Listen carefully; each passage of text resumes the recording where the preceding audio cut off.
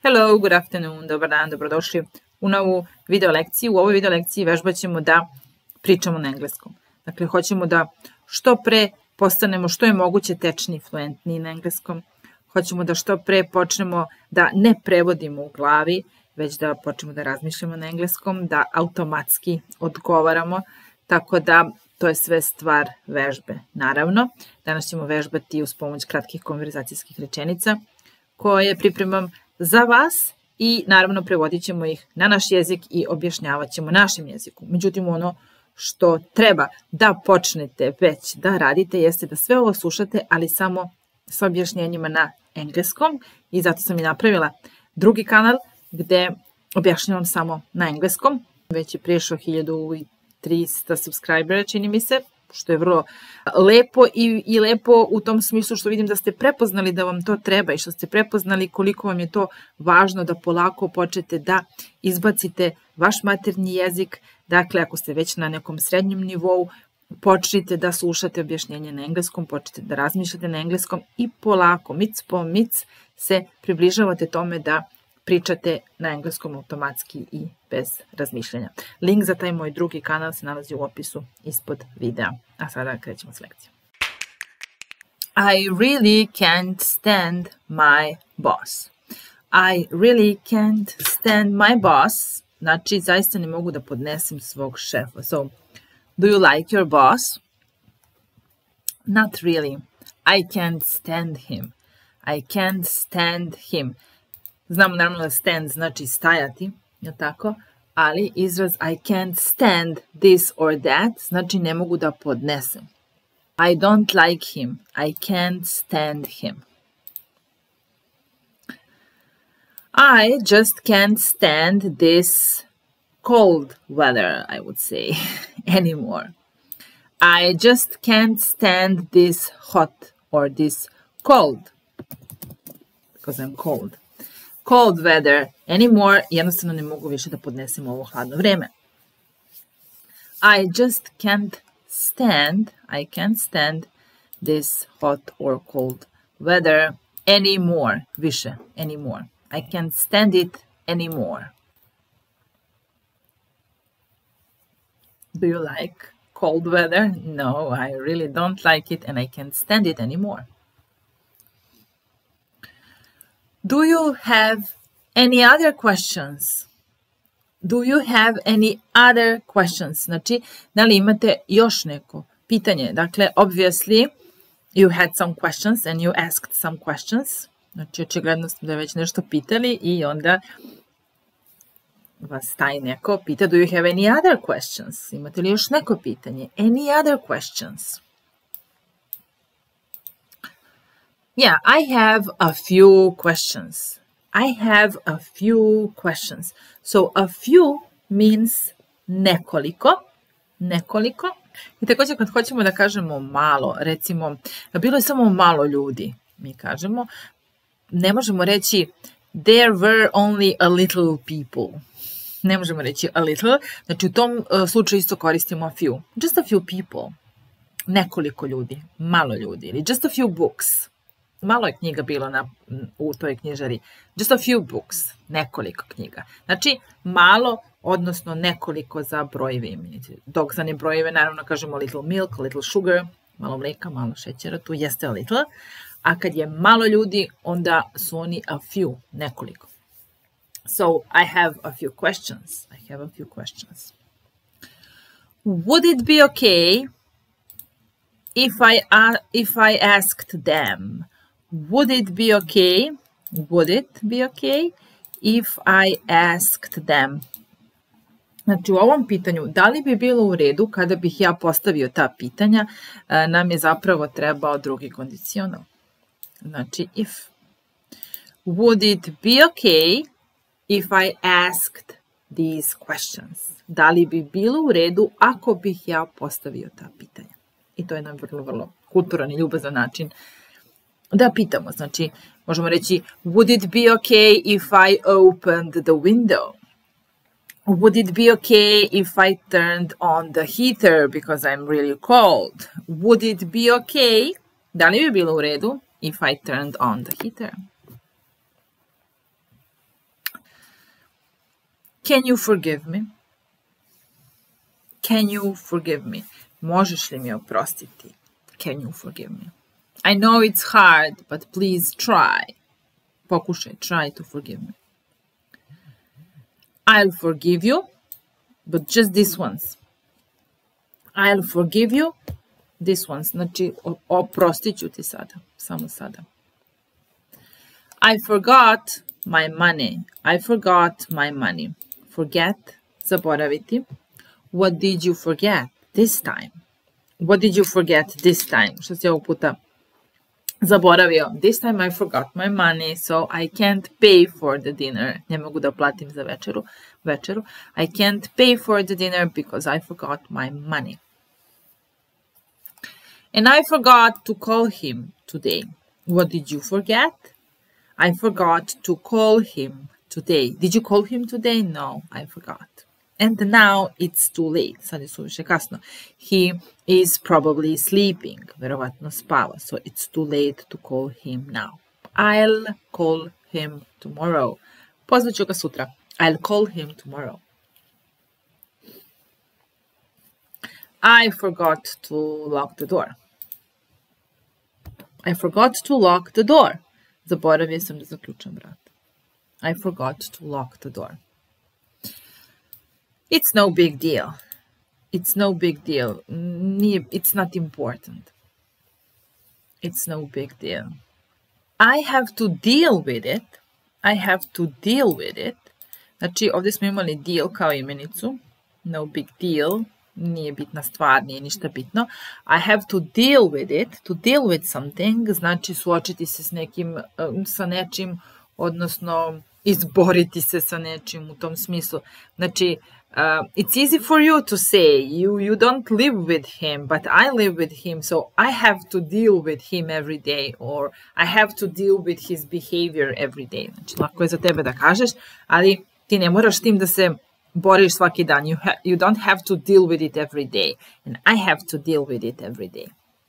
So to deal with something. He felt in no condition to deal with this. He felt in no condition to deal with this, so nije se osjećao u stanju da može da se nosi sa tom nekom situacijom, sa tim nekim problemom. He was in no condition to deal with this problem. He felt in no condition to deal with this. Watch out when you cross the street. Watch out, pazi. Watch out when you cross the street, kada prelaziš ulicu.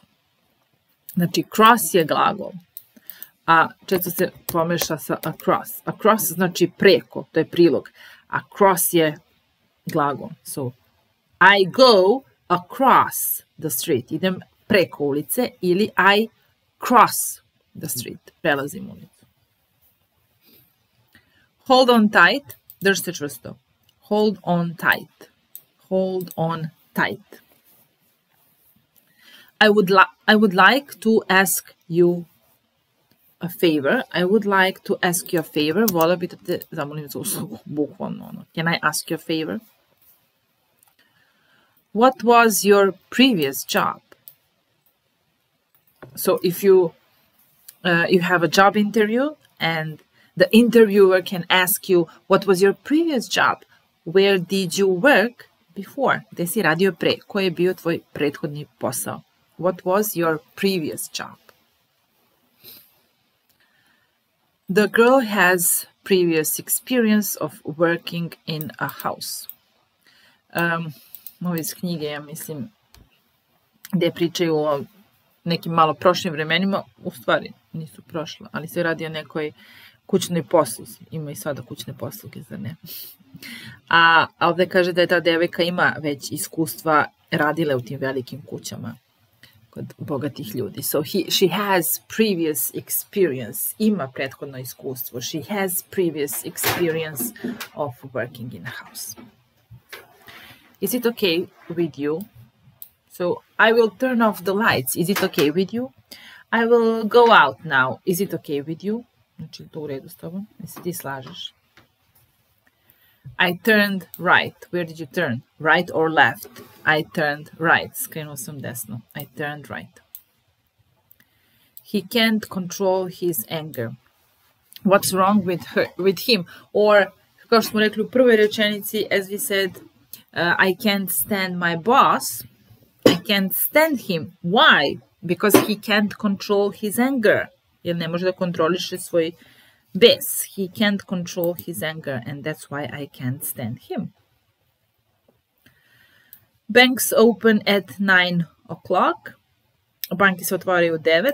What time do banks open? Znači ovo je množina, do. What time do banks open? The banks open at 9. It's near the supermarket. It's near the supermarket. So where is the bank? It's near the supermarket. Where is the pharmacy? It's near, or it's right next to the supermarket. Keep in touch. Okay, see you soon and keep it in touch. Znači, ostanimo u kontaktu. Keep in touch. She stays in touch with him. So, for example, they went to school together and after that she stayed in touch with him. Znači, ostale u kontaktu sa njim. Ili ovo je present. She stays.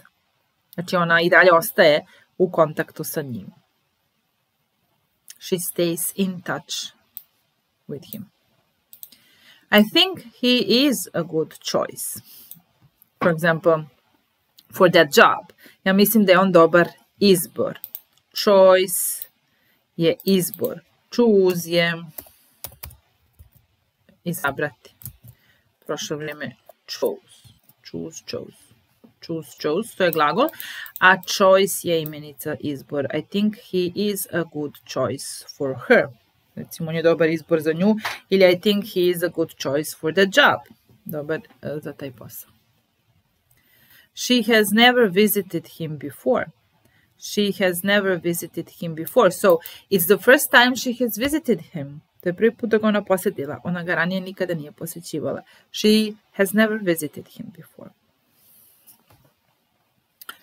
Do it by yourself. Uradi sam. I don't want to do it for you. I don't want to do it for you. Do it by yourself. There is no smoke without fire. Mi kažemo gdje ima dima, ima i vatre.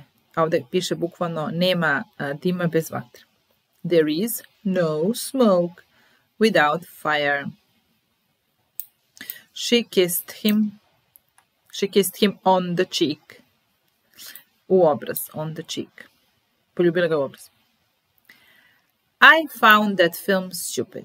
I found that film stupid. So here find, naći, ja sam našao taj film glup. Znači u smislu I thought that the film was stupid. So in my opinion that film was stupid. Znači po mom mišljenju taj film je glup. Znači mislim da je taj film glup. U prošlosti mislio sam da je film glup. I found the film stupid. He has a good pronunciation. Pronunciation. Ima dobar izgovor. He has a good pronunciation. My father is in his 50s. In his 50s. Znači, bukvalno u svojim 50-im. How old is your father? He is in his 50s, in his 60s, and in his 70s right now. My father is in his 70s. Please give me a cup of coffee. Molim te daj mi šolju kafe. Please give me a cup of coffee. She treated him very well. She treated him very well. To treat somebody, ophoditi se prema nekome, ona se ophodila prema njemu veoma dobro. Znači, she helped him, she cooked for him, she washed his clothes, she loved him, she treated him very well. And she asked him to marry her. Na kraju pitala ga da se oženi za nju. Znači, she proposed to him. To propose to somebody, znači zaprositi. So she proposed to him. She asked him to marry her. My shoelaces came undone. Petle se odvezale. My shoelaces came undone. Undone, znači da su odvezane ili otkopčane, undone. Like father, like son, kakav otac, takav sin. Like father, like son. I've never been this happy before, so now I'm really, really happy.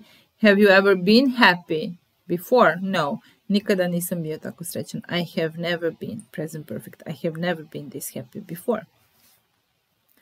I've never played chess before. Nikada ranije nisam igrao šah. I've never played chess before.